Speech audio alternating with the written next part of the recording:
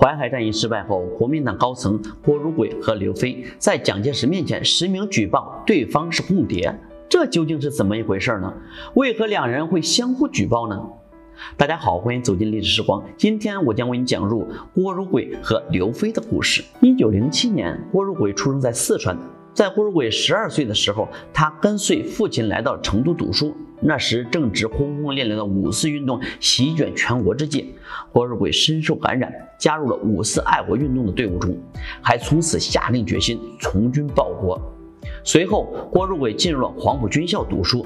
1927年，国共第一次合作破裂，蒋介石大肆追捕共产党人，制造了骇人听闻的4·11反革命政变。郭汝瑰突然得到了特殊任务，随后也因此提前毕业。1928年，郭汝瑰加入了中国共产党，但是因为身边的堂兄郭汝栋是国民党，并且听从蒋介石清末的安排，杀害了大量共产党人。为了安全考虑，郭汝瑰前往日本留学，在日本士兵学院继续读书。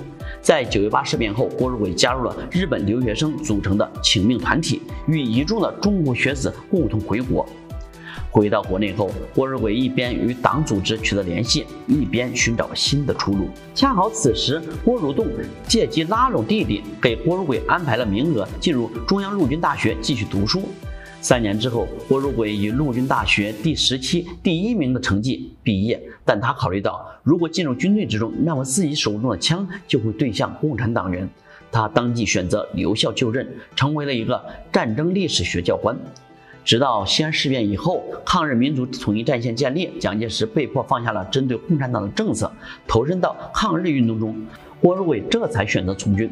在武汉会战中，郭汝瑰展现出了超高的军事才能，吸引了师长陈诚的注意。随后，郭汝瑰步步高升，成为了国民党内部的高级将领。抗日战争胜利以后，郭汝瑰与当时的中共中央南方局负责人董必武进行了会面，从此他与党组织保持了密切的联系，成为了共产党安插在国民党内部的一颗钉子。但在此时，郭汝瑰却遇到了一个和他处处作对的人，那人就是刘斐。刘斐是1898年出生在湖南醴陵人，也是日本陆军大学的留学生。在日本陆军大学毕业之后，刘斐便回国，投入了纷乱的中国战局中。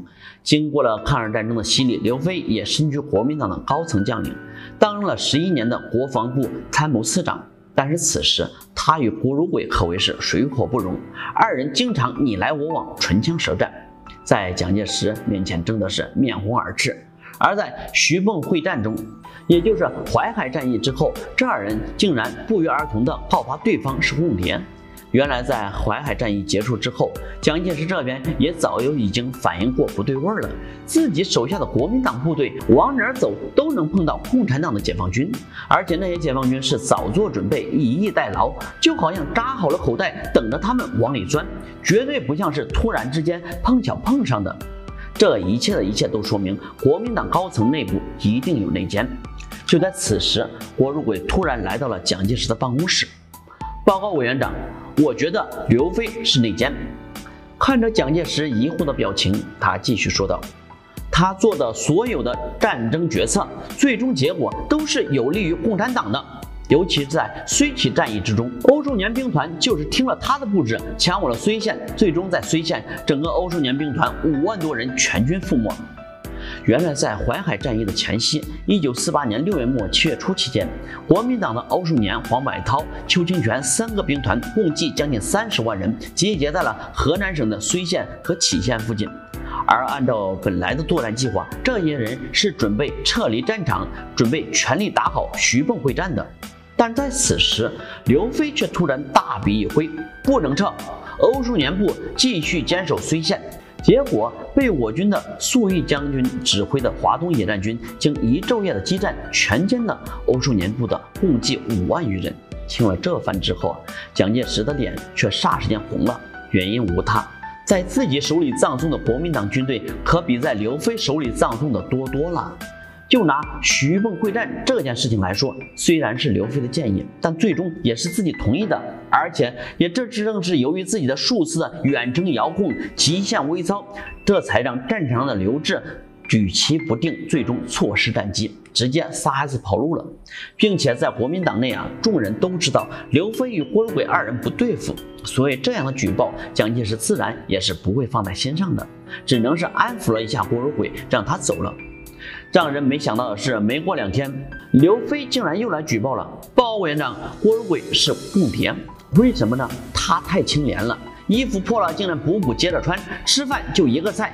谁知刘斐的理由还没说完，蒋介石便顿时气不打一处来。原来早在不久之前，杜聿明也曾向蒋介石举报过郭汝瑰是间谍，用的理由和刘斐一样。郭汝瑰家太清廉了，太节俭了，家里的沙发破了几个洞，他打个补丁继续坐着。我们国民党内有这样。话还没说完，蒋介石脸都气白了。怎么着？我们国民党内非得是一群贪官污吏是吗？如今刘斐竟然拿着这件事情来说事，这正好一把油浇在了蒋介石的火头上，直接把刘斐骂了一个狗血淋头。我也清廉无比，难道我是共产党的间谍吗？我们党是革命政党，在乎什么吃穿？看到面前暴躁如雷的蒋介石，刘斐也意识到自己的话说错了，当即低着头退了出去。两个人互相举报的消息闹出了不小的笑话。郭汝瑰与刘斐的矛盾也愈发激烈，于是郭汝瑰和任连儒抱怨，希望组织上能配合自己，直接用暗杀的办法除掉刘斐。但是任连儒却让他和刘斐搞好关系。在气头上的郭汝瑰回到家中才有所反应，难道刘斐也是同志吗？直到1949年4月，刘斐作为国民党政府和谈代表来到北京与我党进行和谈，最终和谈破裂。任务失败的刘斐没有选择回南京，而是直接跑到了香港。最终在8月，与国民党内高官黄绍等人在香港通电强国，联名起义。在新中国成立之后，刘斐做到了中央革命军事委员会委员、全国政协副主席、水利部部长等职务。但是，一直到刘斐去世之时，我们党依然没有正式承认他是共产党员。或许是出于保护的目的，但刘斐的具体情况却成了一个谜。直到1980年，郭汝瑰经过中共中央党组织的批准，正式加入了中国共产党，终于圆了自己几十年的心愿。